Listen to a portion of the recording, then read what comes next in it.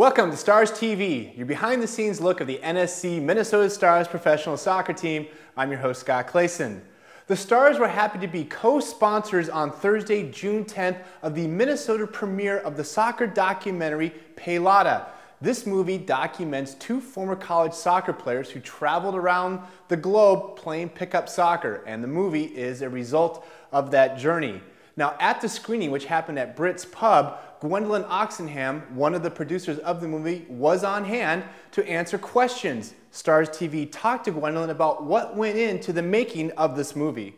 All four of us grew up playing pickup soccer. Every summer I played with the guys in the outfield of a baseball diamond. And then when I played soccer at Duke, and then I had thought that all I wanted was to be the best player in the world. And then all of a sudden your college career is ending and they're kind of patting you on the back and telling you to find a new life. So I was working as a deckhand on a boat in Mexico, and it was my first summer without soccer.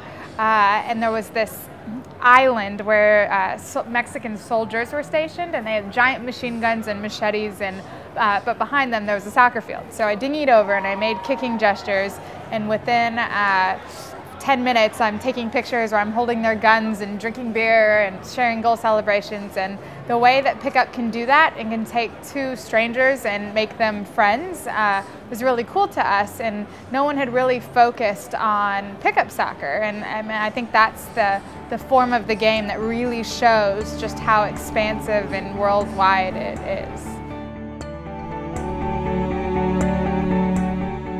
Soccer game means it doesn't count. There's no one watching except it's for you, and it's not for anybody else.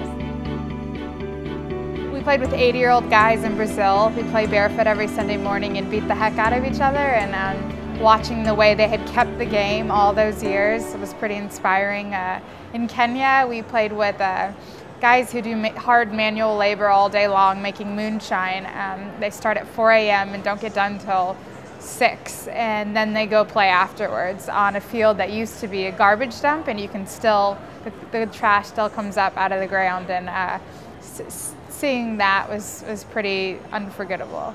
When you're a girl and you walk up to a game in foreign countries, people immediately look at you like, who is this girl and why is she trying to play with us? But as soon as you do one solid move or pass, people freak out and love it and totally embrace the girl.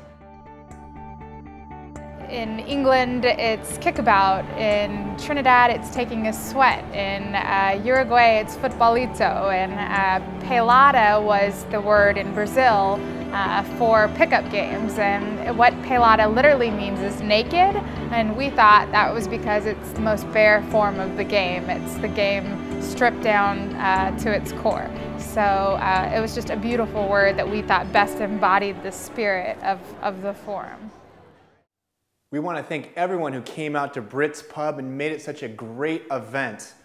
Now, as Gwendolyn mentioned, the term pelada is actually a Brazilian word for pickup soccer. And the Stars are happy to have their first Brazilian player now on our roster. Geison Moura joined the team a couple of weeks back and was on the field as the Stars scored the winning goal against the Montreal Impact in their game last Wednesday, in which they were victorious 1-0.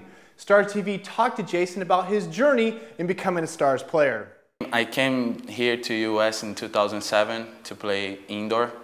I played with New Jersey Ironman, with ex-national US goalie Tony Meola. And then I've been playing indoor for like 3 years, and now I came here to try to play outdoor, and I think I did well. Manny gave me the opportunity. Entering the game is number 9, Jason! Simone Bracalello. Coming in for Danny. You and Neil in the middle, okay? Battle together. Yeah. All right. Try to get forward, but also make sure if you go forward, Neil's back, okay? Make sure you guys have good structure. All right. See the game out the right way, okay? See if you can find something for us, but also make sure we close it out, okay? Yeah. All right. Good luck. What's the transition been like for you from indoor to outdoor? Wasn't that hard because I played outdoor in Brazil before. So basically I just trying to remember and adapt. Jason! Defensive free kicks, get in the wall. Okay.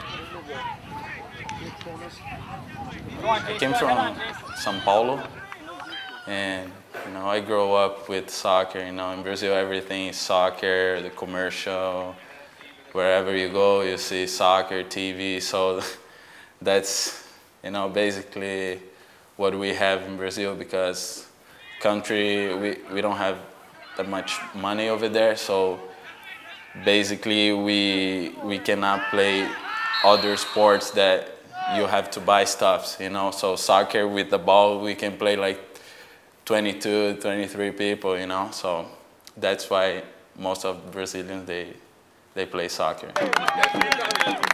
Nice job.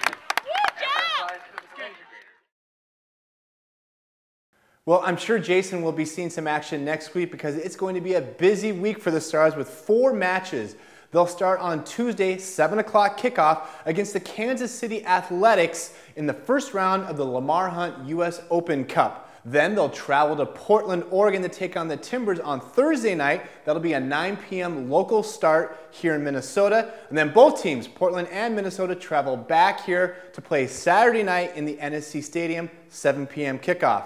And then don't forget, we have a special friendly against the Chicago Fire the next day, Sunday, July 20th, kickoff 5 p.m.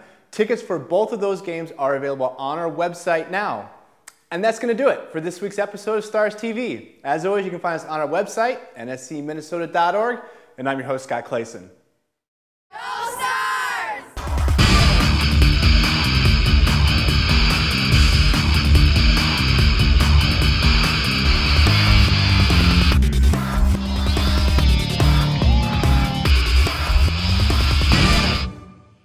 Pelada. Did I say June 9th? That's when the game was. That's why I had June 9th in my head. As far as you know, I'm ready.